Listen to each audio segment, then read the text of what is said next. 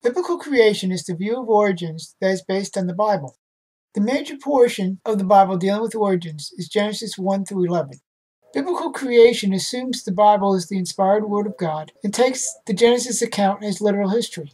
Biblical creation does not agree with the atheistic myth of Big Bang to man evolution. However, despite the claims of evolution that this atheistic mythology is science, there are good scientific reasons why Big Bang to man evolution is impossible. The key to understanding this issue is to understand that when evolutionists claim evidence for evolution, this so-called evidence is actually interpretations of evidence that assume evolution as a starting assumption. What follows is an in-depth study of what the Bible says about the origin of the universe, the earth, and mankind. In the beginning, God created the heaven and the earth. And the earth was without form and void, and darkness was upon the face of the deep. And the Spirit of God moved upon the face of the waters.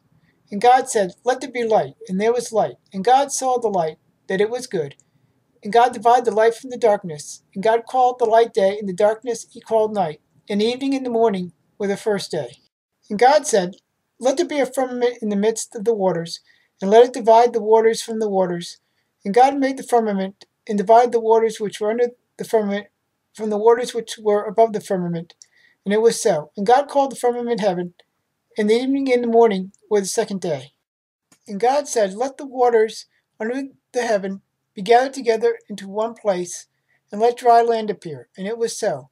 And God called the dry land earth, and the gathering together of the waters called he seas. And God saw that it was good.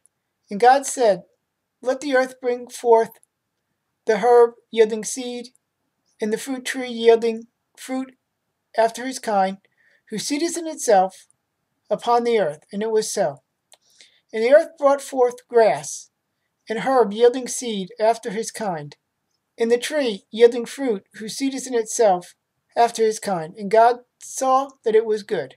And evening and the morning were the third day. And God said, "Let there be lights in the firmament of heaven, to divide the day from the night, and let them be for signs for seasons, and for days and years. And let them be for lights in the firmament of heaven, to give light upon the earth." And it was so. And God made two great lights, the greater light to rule the day, and the lesser light to rule the night. He made the stars also. And God set them in the firmament of heaven, to give light upon the earth, and to rule over the day and over the night, and to divide the light from the darkness. And God saw that it was good. And the evening and the morning were the fourth day. And God said, "Let the waters bring forth abundantly the moving creature that has life, and the fowl that may fly above the earth in the open firmament of heaven." And God created the great wheels and every living creature that moveth, which the waters brought forth abundantly after their kind, and every winged fowl after his kind. And God saw that it was good. And God blessed them, saying, "Be fruitful and multiply, and fill the waters in the seas, and let fowl multiply in the earth." And the evening and the morning were the fifth day. And God said, "Let the earth bring forth living creatures after his kind, cattle and creeping things, and beasts of the earth after his kind." And it was so. And God made the beasts of the earth after his kind, and cattle after their kind, and every thing that creepeth upon the earth after his kind. And God saw that it was good. And God said, "Let us make man after our image, and after our likeness, and let them have dominion over the fish of the sea, and over the fowl of the air, and over the cattle, and over all the earth, and over every creeping thing that creepeth upon the earth." So God created man in his own image. In the image of God created he him, male and female created he them. And God blessed them, and said unto them, "Be fruitful and multiply, and replenish the earth, and subdue it, and have dominion over the fish of the sea, and over the fowl of the air, and over every living thing that creepeth upon the earth." And God said, "Behold, I have given you every herb bearing seed, which is upon the face of all the earth, and every tree in which there is fruit of a tree yielding seed. To you it shall be for meat, and to every beast of the earth, and to every fowl of the air, and to every thing that creepeth upon the earth, whereupon there is life. I have given even the green herb for meat." And it was so. And God saw everything that he had made, and behold, it was very good. And the evening and the morning were the sixth day. Genesis 1 clearly shows that God created the earth, the universe, and all living things in 6 earth days. The fact that Genesis 1 refers to 6 literal earth days is indicated by both the use of a number in reference to evening and morning. It is further supported by Exodus 20:11. Exodus 20:11. For in 6 days the Lord made heaven and earth, the sea, and all that is in them, and rested on the seventh day. Wherefore the Lord blessed the Sabbath day and hallowed it. On day 1, God created the heaven, the earth, as well as light in the day-night cycle. The light he created here can still be seen today, redshifted into microwaves called the cosmic background radiation. Day 2, God created a space between the waters below and waters above. This water is still out there beyond the farthest galaxy. Psalms 148:4. Praise him, ye heavens of heavens, and ye waters that be above the heavens. On day 3, God created dry land, calling it earth, and the water he called seas.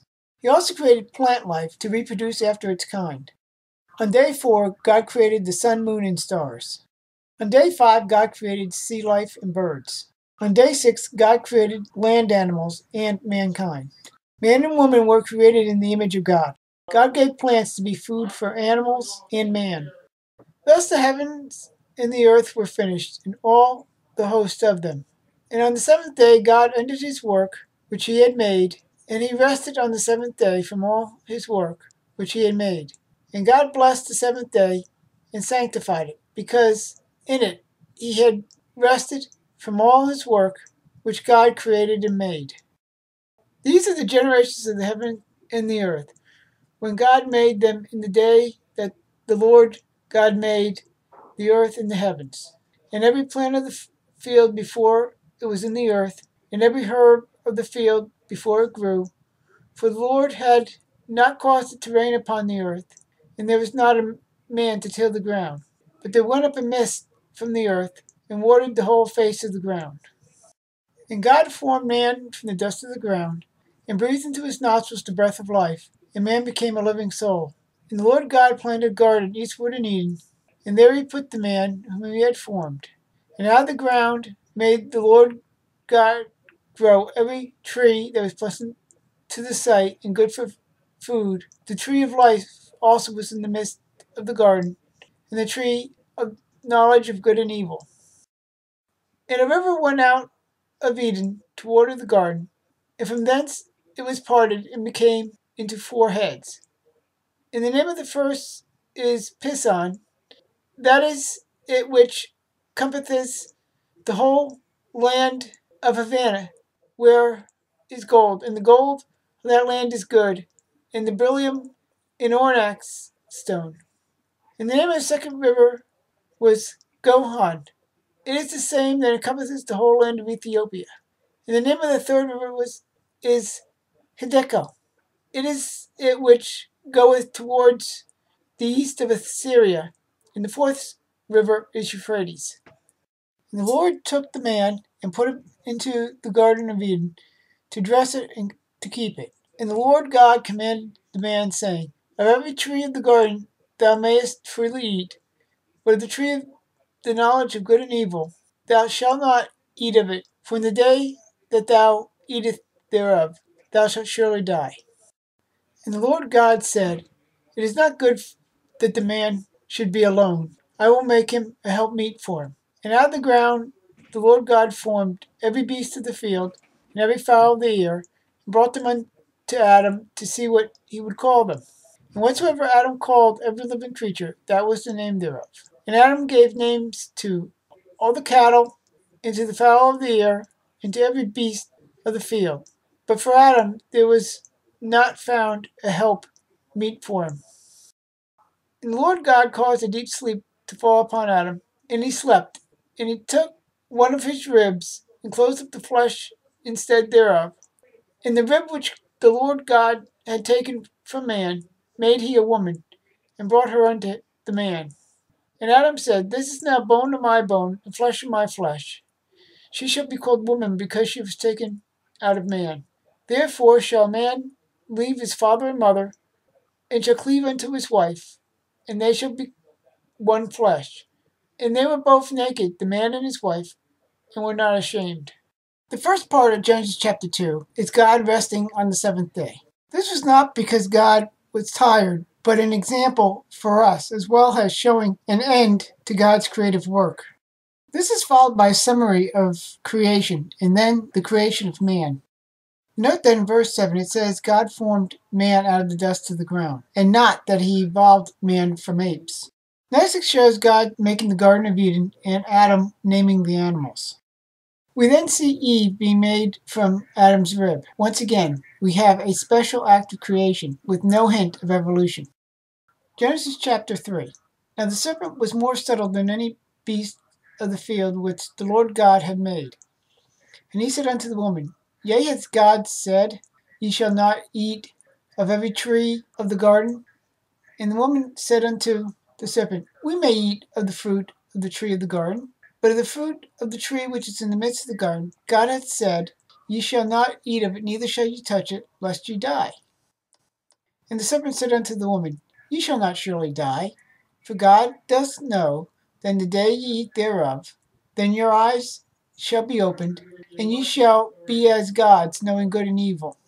And when the woman saw the tree was good for food, and that it was pleasant to the eye, and a tree to be desired to make one wise, she took of the fruit thereof, and did eat, and gave also unto her husband with her, and he did eat. And the eyes of them both were opened, and they knew that they were naked, and they sewed fig leaves together, and made themselves aprons. And they heard the voice of God walking in the garden in the cool of the day, and Adam and his wife hid themselves from the presence of the Lord God among the trees of the garden. And the Lord God called unto Adam, and said unto him, Where art thou? And he said, I heard thy voice in the garden, and I was afraid, because I was naked, and I hid myself. And he said, Who told thee that thou wast naked? Hast thou eaten of the tree whereof I commanded thee that thou shouldest not eat? And the man said, The woman thou gavest to be with me, she gave me of the tree, and I did eat. And the Lord said unto the woman, What is this that thou hast done? And the woman said, The serpent beguiled me, and I did eat. And God said unto the serpent, Because thou hast done this, thou art cursed above all cattle, and above every beast of the field. Upon thy belly shalt thou go, and dust shalt thou eat all the days of thy life. And I will put enmity between thee and the woman, and between thy seed and her seed, and it shall bruise thy head, and thou shalt bruise his heel. Unto the woman he said, I will greatly multiply thy sorrow and thy conception, and in sorrow shalt thou bring forth children, and thy desire shall be to thy husband, and he shall rule over thee. And unto Adam he said, Because thou hearkened unto the voice of thy wife, and hast eaten of the tree of which I commanded thee, saying, Thou shalt not eat of it, cursed is the ground for thy sake. In sorrow shalt thou eat of it all the days of thy life. Thorns and thistles shall it bring forth to thee, and thou shalt eat of the herb of the field, and in the sweat of thy face shalt thou eat bread, till thou return unto the ground, for out of it was thou taken, for dust thou art, and unto dust shalt thou return. And Adam called his wife's name Eve, because she was the mother of all living. Unto Adam also to his wife did the Lord God make coats of skin, and clothed them. And the Lord God said, Behold, man is become as one of us, to know good and evil. And now lest he put forth his hand, and take also of the tree of life, and eat, and live forever. Therefore God sent him forth from the garden of Eden, to till the ground from whence he was taken. So he drove out man, and placed at the east of the garden of Eden cherubims and a flaming sword, which turned every way to keep the way of the tree of life. Here we have the fall of man. There are 6 basic elements to this account that need to be addressed: the tree, the serpent, the temptation, the curse, the promise, and the expulsion. The tree was called the tree of the knowledge of good and evil, and not the tree of knowledge, as is sometimes falsely claimed. There may have been nothing special about the tree other than the fact that God said not to eat of it. In other words, all of the effects of eating the fruit were probably a result of disobeying God rather than some property of the fruit itself. While the talking snake sounds strange at first glance, it is clear from elsewhere in the Bible that the serpent was Satan. The serpent's punishment seems to have resulted in snakes losing their legs. It is also clear that the serpent was a real snake as well. The best explanation is that the serpent was a snake that Satan had used and spoke through to fool Eve. The temptation was to gain knowledge in a manner contrary to the will of God. Also, up until then, Adam and Eve knew only good, and so they were tempted into seeking to know evil. Satan took advantage of Eve's misquote of God's command to trick her into eating the fruit. The curse was the entrance of death and suffering into the world. It also meant that Adam and Eve would pass a sin nature down to their descendants. The promise that followed the curse was the first promise of the coming Redeemer, Jesus Christ. On the cross, Satan bruised Jesus' heel. In the process, Jesus crushed Satan's head by providing redemption. As a result, it is by believing in Jesus' death, burial, and resurrection, and trusting Jesus to save us, repenting of our sin, that we are saved from that sin and able to go to heaven. The expulsion was mainly to keep Adam and Eve from the tree of life. To keep them from going back, God placed an angel there to guard the way. Today, the garden no longer exists, being destroyed in the flood. And it came to pass, when men began to multiply on the face of the earth, and daughters were born unto them, that the sons of God saw the daughters of men, that they were fair, and they took them wives of all that they chose. And the Lord said, My spirit shall not always strive with man, for he also is flesh, yet his days shall be 120 years. There were giants in the earth in those days, and also after that, when the sons of God came in unto the daughters of men, and they bare children to them. The same became mighty men, which were of old, men of renown. And God saw that the wickedness of man was great in the earth, and that every imagination of the thoughts of his heart was only evil continually. And it repented the Lord that he had made man on the earth, and it grieved him at his heart. And the Lord said, I will destroy man whom I have created from the face of the earth, both man and beast, creeping thing and fowl of the air, for it repenteth me that I have made them. But Noah found grace in the eyes of the Lord. These are the generations of Noah. Noah was a just man and perfect in his generations. And Noah walked with God. And Noah begat 3 sons, Shem, Ham, and Japheth. The earth also was corrupt before God, and the earth was filled with violence. And God looked upon the earth, and behold, it was corrupt, for all flesh had corrupted his way upon the earth. And God said unto Noah, The end of all flesh is come before me, for the earth is filled with violence through them, and behold, I will destroy them with the earth. Make thee an ark of gopher wood. Room shalt thou make in the ark, and pitch it within and without with pitch. And this is the fashion which thou shalt make it of. The length of the ark shall be 300 cubits, the breadth of it 50 cubits, and the height of it 30 cubits. A window shalt thou make in the ark, and in a cubit shalt thou finish it above. And the door of the ark shalt thou set in the side thereof, with lower, second, and third stories shalt thou make it. And behold, even I do bring a flood of waters upon the earth, to destroy all flesh wherein is the breath of life, from under heaven, and everything that is in the earth shall die. For with thee I will establish my covenant, and thou shalt come into the ark, thou and thy sons, and thy wife, and thy sons' wives with thee. And of every living thing of all flesh, 2 of every sort shalt thou bring into the ark, to keep them alive with thee, and they shall be male and female. A fowl after their kind, and cattle after their kind, and of every creeping thing of the earth after his kind, 2 of every sort shall come unto thee to keep them alive. And take thou unto thee of all food that is eaten, and thou shalt gather it to thee, and it shall be for food for thee and for them. Thus Noah did according to all that God commanded him, so did he. There are two main interpretations of the sons of God in this chapter. One is that they are fallen angels that married and had children with human women. The other is that they are a reference to the line of Seth marrying women from the line of Cain. The line of Seth view suffers from a lack of scriptural basis for calling sons of Seth sons of God. Also, if this is a case of sons of Seth marrying daughters of Cain, why not just say so? Also, godly men marrying ungodly women will not produce unusual children. The only support for this view comes from Matthew 22:30, which says that the angels of God in heaven do not marry. It's assumed this somehow eliminates fallen angels from marrying. The fallen angel view is based on Job 1:6, Job 2:1, and Job 38:7, which clearly refers to angels and are the only other Old Testament usage of the term sons of God. Such a union would also explain the unusual offspring such as giants. It also shows why the flood was so important, since Adam's line could have been in danger of being wiped out.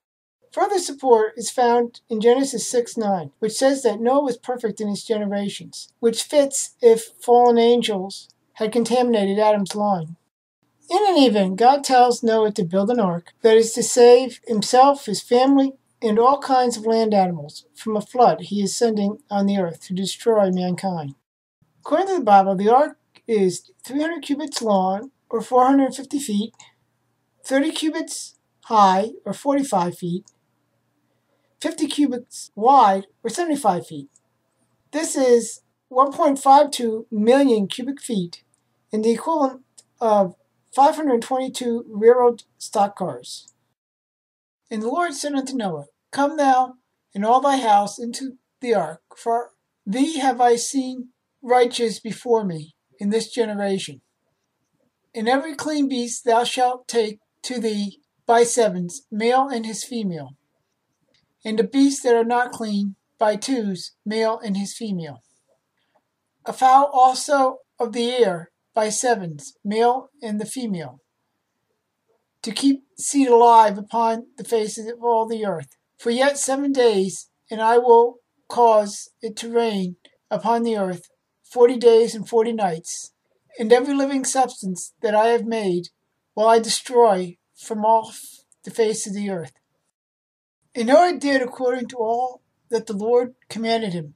And Noah was 600 years old when the flood of waters was upon the earth. And Noah went in, and his sons and his wife and his sons' wives with him into the ark, because of the waters of the flood. And of clean beasts, and of beasts that are not clean, and of fowls, and everything that creepeth upon the earth. And they went in two and two unto Noah into the ark, male and the female, as God had commanded Noah. And it came to pass, after 7 days, that the water of the flood came upon the earth. In the 600th year of Noah's life, in the 2nd month, in the 17th day of the month, the same day were all the fountains of the great deep broken up, and the windows of heaven were opened, and the rain was upon the earth 40 days and 40 nights. The selfsame day entered Noah, and Shem, and Ham, and Japheth, and the sons of Noah, and Noah's wife, and the 3 wives of his sons with them, into the ark. They and every beast after his kind, and all cattle after their kind, and every creeping thing that creepeth upon the earth after his kind, and every fowl of the air after his kind, every bird of every sort. And they went in unto Noah into the ark, 2 by 2, of all flesh, wherein is the breath of life. And they that went into the ark went in, male and female of all flesh, as God had commanded him. And the Lord shut him in. And the flood was 40 days upon the earth, and the waters increased and bare up the ark, and it was lift up above the earth. And the waters prevailed and were increased greatly upon the earth, and the ark went upon the face of the waters. And the waters prevailed exceedingly upon the earth, and all the high hills, which were under the whole heaven, were covered. 15 cubits upward did the waters prevail, and the mountains were covered. And all flesh died that moved upon the earth, both of fowl and of cattle and of beast, and every creeping thing that creepeth upon the earth, and every man, and all in whose nostrils was the breath of life, of all that was in the dry land, died. And every living substance was destroyed, which was upon the face of the ground, both man and cattle, and the creeping thing, and the fowl of the heaven, and they were destroyed from the earth. And Noah only remained alive, and they that were with him in the ark. And the waters prevailed upon the earth 150 days. Noah was told to go into the ark with his family, 7 of every kind of clean animal, 2 of every kind of unclean animal, and 7 of every kind of bird. Noah did not have to gather the animals. God sent them. Rain lasting 40 days and 40 nights. The fountains of the great deep breaking up. The flood was global. All the mountains of the time, high hills, were covered. The highest mountain was covered to a depth of 15 cubits, 22.5 feet, which gave the ark clearance. All land animals and humans outside the ark were killed. It would be 150 days, 5 months, before the land would exist again. And God remembered Noah and every living thing, and all the cattle that was with him in the ark. And God made a wind to pass over the earth, and the waters assuaged. The fountains also of the great deep and the windows of heaven were stopped, and the rain from heaven was restrained. And the waters returned from off the earth continually. After the end of the 150 days, the waters were abated. And the ark rested in the 7th month, on the 17th day of the month, upon the mountains of Ararat. And the waters decreased continually until the 10th month. In the 10th month, on the 1st day of the month, were the tops of the mountains seen. And it came to pass, at the end of 40 days, that Noah opened the window of the ark which he had made, and he sent forth a raven, which went forth to and fro until the waters were dried up from off the earth. And he sent forth a dove from him to see if the waters were abated from off the face of the ground. But the dove found no rest for the sole of her feet, and she returned unto him into the ark, for the waters were on the face of the whole earth. Then he put forth his hand and took her and pulled her into him into the ark. And he stayed yet another 7 days, and again sent forth the dove out of the ark. And the dove came in to him in evening, and lo, her mouth was inaudibly plucked off. So Noah knew the waters were abated from off the earth. And he stayed yet another 7 days, and sent forth the dove, which returned not again unto him any more. And it came to pass in the 601st year, in the 1st month, the 1st day of the month, the waters were dried up off the earth, and Noah removed the cover of the ark, and looked, and behold, the face of the ground was dry. And in the 2nd month, on the 7th and 20th day of the month, was the earth dried. And God spake unto Noah, saying, Go forth of the ark, thou, thy wife, thy sons, and thy sons' wives with thee. Bring forth with thee every living thing that is with thee, of all flesh, both of fowl, and of cattle, and of every creeping thing that creepeth upon the earth, that they may breed abundantly in the earth, and be fruitful, and multiply upon the earth. And Noah went forth, and his sons, and his wife, and his sons' wives with him, and every beast, every creeping thing, and every fowl, whatsoever creepeth upon the earth, after their kind, went forth out of the ark. And Noah built an altar unto the Lord, and took of every clean beast, and of every clean fowl, and offered burnt offerings on the altar. And the Lord smelt a sweet savor. And the Lord said in his heart, I will not again curse the ground any more for man's sake. For the imagination of man's heart is evil from his youth. Neither will I again smite any more everything living as I have done. While the earth remaineth, seedtime and harvest, and cold and heat, and summer and winter, and day and night, shall not cease. The water dries up. Noah, his family, and all the animals leave the ark. Noah sacrifices one of every clean fowl and land animal, which is why he took 7 of each of these kinds. God promises not to send another global flood, making a rainbow as a sign of this promise. And the whole earth was of one language and one speech. And it came to pass, as they journeyed from the east, that they found a plain in the land of Shinar. And they dwelt there, and they said one to another, Go to, let us make brick, and burn them thoroughly. And they had brick for stone, and slime had they for mortar. And they said, Go to, let us build us a city, and a tower whose top may reach unto heaven. And let us make us a name, lest we be scattered abroad upon the face of the whole earth. And the Lord came down to see the city and the tower which the children of men built. And the Lord said, Behold, the people are one, and they have all one language, and this they begin to do. And now nothing will be restrained from them, which they have imagined to do. Go to, let us go down, and there confound their language, that they may not understand one another's speech. So the Lord scattered them abroad from thence upon the face of all the earth, and they left off to build the city. Therefore is the name of it called Babel, because the Lord did there confuse the language of all the earth, and from thence did the Lord scatter them abroad upon the face of the earth. The Tower of Babel. They were not literally trying to build a tower up to heaven where God is, but it was a high tower built for the purpose of worship. To start the project, God confused their languages so they could not talk to each other. This forced them to scatter over the earth.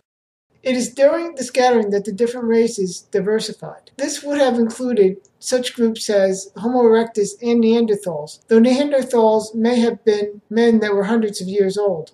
The post-flood ice age would have aided scattering by forming land bridges across bodies of water such as the Bering Strait. The end result was that mankind and animals spread all over the world.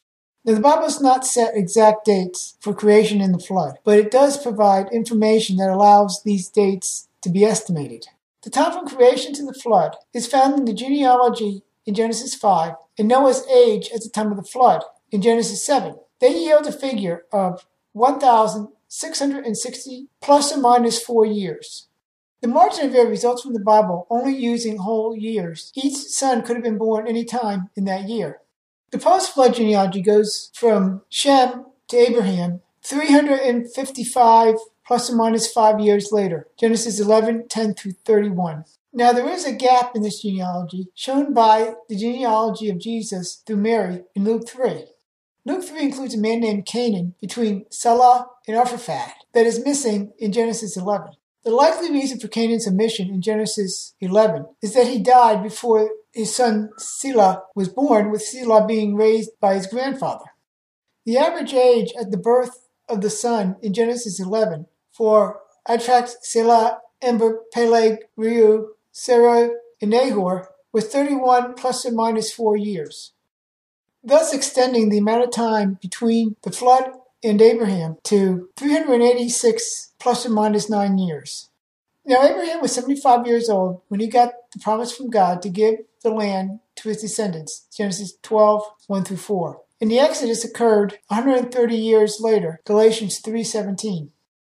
Now the laying of the foundation of the temple by Solomon can be dated with high accuracy to 967 BC. From here we just need to do some math.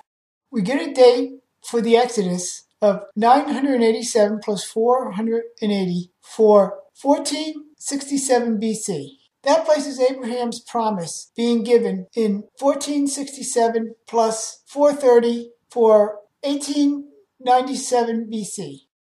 This produces a date for the flood of 1897 plus 75 plus or minus 1 year plus 386 plus or minus 9 equals 2358 plus or minus 10.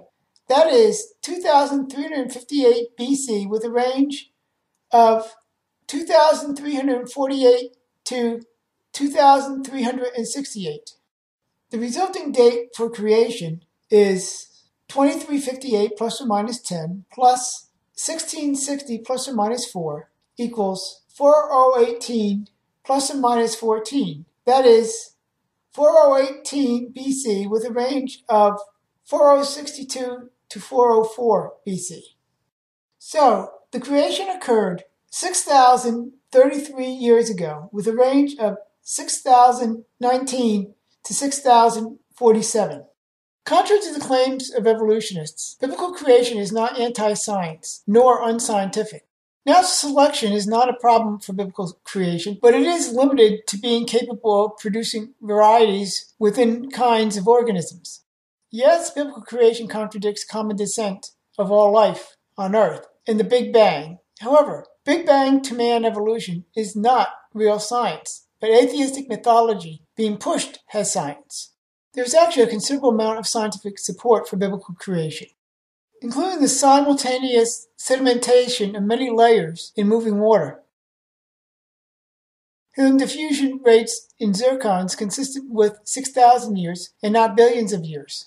This is evidence for accelerated nuclear decay.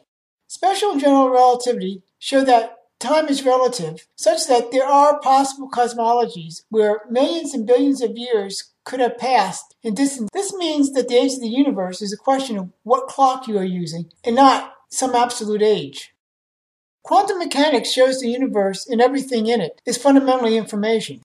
This is exactly what is described in Hebrews 11:3. Through faith, we understand that the worlds were framed by the word of God, so that things which are seen are not made of things which do appear.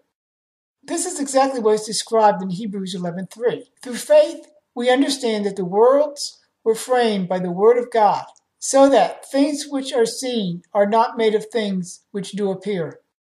These are just a few examples of scientific support for biblical creation.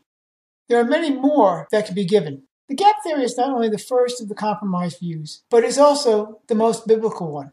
It proposes that there was a gap of millions or billions of years between Genesis 1:1 and Genesis 1:2, so as to reconcile the Bible with old Earth geological theories. It was invented by the 17th century theologian Simon Episcus and popularized by Thomas Chalmers beginning in 1814. The gap theory received an additional boost from the notes in the Scofield Study Bible in the early 20th century. This view does have the advantage of providing a time for the fall of Satan. The main problem with this view are lack of any specific reference to such a time and the fact that Genesis 1:2 does not follow Genesis 1:1 in time, but merely describes the initial conditions of Genesis 1:1. The next most biblical view is the day-age theory, interpreting the days of Genesis 1 as indefinitely long periods of time. It is based in part on 2 Peter 3:8 and the fact that the word day does not always mean a 24-hour day, but can be an indefinitely long period of time. 2 Peter 3:8. But beloved, be not ignorant of this one thing, that one day with the Lord is as 1,000 years, and 1,000 years as one day. Interpreting the days of creation based on 2 Peter 3:8 only extends time back an additional 6,000 years for a total of 12,000 years. And using 2 Peter 3:8 to justify billions of years is not warranted. Furthermore, Genesis 1 gives contextual reasons for the days being literal days. Each day has a number and is connected to evening and morning, and both show they are literal 24-hour days. Progressive creation is closely related to the day-age theory. However, it only extends the days of creation by mixing them up to make a better fit to the evolution model. While progressive creationists do believe that God created everything without evolution, the pattern is thought to mimic evolution. Progressive creation pays lip service to biblical creation while making hash of the actual account. Theistic evolution is the most unscriptural of the compromised views. Theistic evolution reduces Genesis 1 to 3 to nothing more than poetry or some other form of symbolic language. They basically take Big Bang to man evolution and make God nothing more than a guiding force. They effectively call God a liar. In conclusion, the Bible is clear that God created everything about 6,000 years ago Earth time. The Bible is totally at odds with the atheistic mythology called evolution. This atheistic mythology is pushed as science, but it is not real science because it cannot be falsified, since it can be adapted to fit any evidence that may be found. Now, it is true the biblical creation in and of itself cannot be falsified, but scientific theories based on it often make predictions that allow them to be falsified. Many of these theories have had successful predictions, thus verifying rather than falsifying them. However, nothing less should be expected from the Word of God.